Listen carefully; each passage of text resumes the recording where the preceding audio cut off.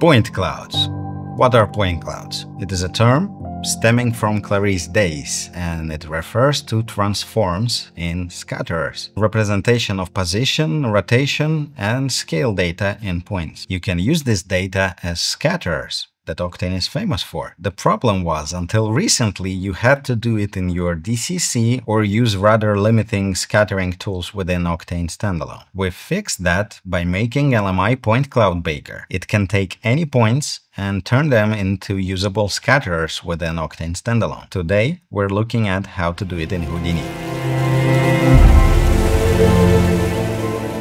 Currently, internally, Octane only works with string-based CSV transform matrices, which is really suboptimal, to say the least. So, Point Cloud Baker is made for static scatterers, not animations. For effects work, I will be showing you how to work with all kinds of particles and data in a separate video. What Octane Standalone needs is a shared binary container for points that we would be able to use as scatterers as well. Currently, if you will import Alembic points, they won't be recognized as valid scatterers. And it's a pity, because binary containers can handle hundreds of millions of points with all kinds of attributes. But the good news is that Otto assures me that change is coming very soon. While we are on limitations topic, let me explain why you wouldn't want to bake any kinds of scatterers from a DCC. I'll show you on a practical example. Let's say I have geometry that consists of 10 pieces and I scatter it 500 times. Upon baking, Octane will do something inexplicable to me. It will take each piece of your geometry and scatter each 500 times. So instead of storing the scattered data only one time, it will store it 10 times. This is why huge scatterers were impossible to bake before. If you scattered a tree that has 50 elements 5 million times, in reality, Octane is trying to store 250 million transforms, which is a really serious amount of strings to store in suboptimal CSV file. Now you know why it was so hard or impossible altogether. It's important to understand that we don't fix the math behind Octane. We're proposing the absolutely new way of working with Octane, and that in turn is solving a lot of problems, because that's how Octane was intended to be used.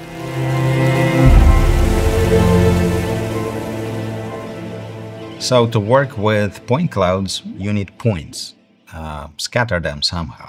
I did show this tool in one of my videos previously. It's called LMI Scatter Tool. I made it to specifically handle organic biomes of all kinds, and it is designed to both simplify art direction of your scatters in Houdini and handle complex technical setups under the hood for use in SOPs, LOPs, and in Standalone all the same. I'm working on dedicated videos for each tool in our tool set, so we will not go into details of the scatter tool, as this is just a method of scattering. In Houdini, I made this for us. In Blender and C4D, there are plenty other scatters. In this video, we will cover point-related concepts that are shared in our Point Cloud Baker between Houdini, Blender, and Cinema 4D. Point Cloud Baker takes any point cloud that is connected to it. Doesn't matter how it was made. It scans for common attributes such as P, orient, P-scale, or scale,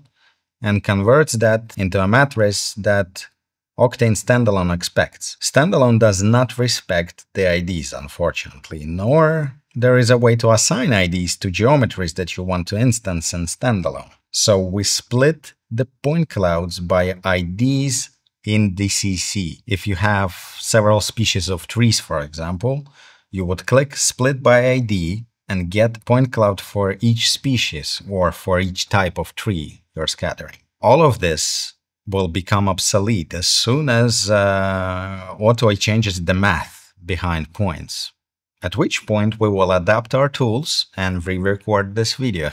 If you decide to work with our LMI scatter tool, then it's a good idea to work with exact geometry from the library these points are intended for. That way you will have precise representation in Houdini. So let's say we scattered 5 types of trees. We're happy with how it looks. We export this point cloud. In the end, you have 5 files, 1 file for each tree type. In Standalone, we can just drag and drop them in. These files are automatically set as scatters. So the only thing left to do is connect our trees with the scatters. So let's import a library of trees we made in previous videos and connect them. Simple as that.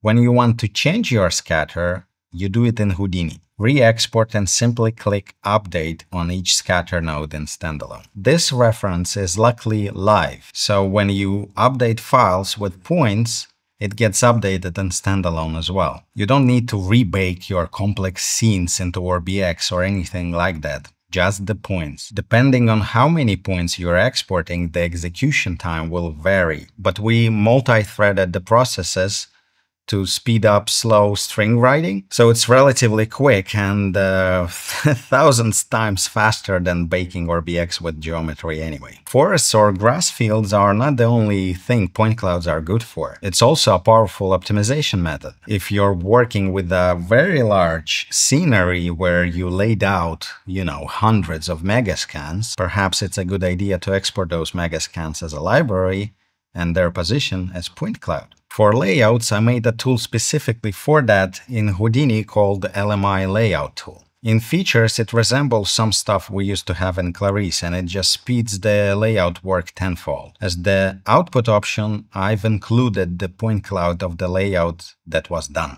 You can feed it to Point Cloud Baker and reconnect the elements in Standalone to get a perfect copy of your layout. That is already working as is, but in future, when we get our binary containers and proper attribute support, this workflow could be so much more powerful. You could build infinite cities with this. Just create building blocks with IDs. Then scatter them somehow cleverly in Houdini with corresponding IDs. Assemble them in Octane Standalone and boom, you have infinite city. And remember what I told you about working with nested assemblies? You could scatter some details on those building blocks. They could be incredibly detailed. And instead of working with one massive piece of geometry, you're just working with one tiny block of super detailed something. And then you scatter it for how many times you want. How crazy would that be on GPU?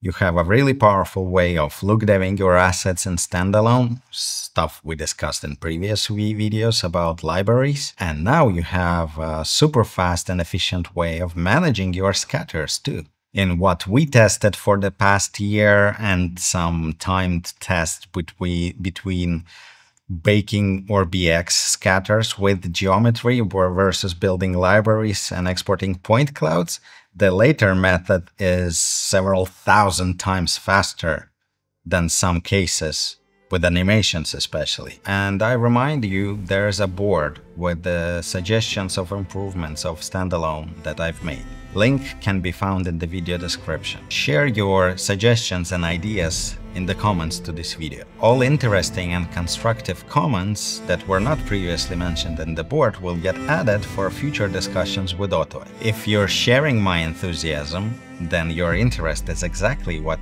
can bring the evolution to this software.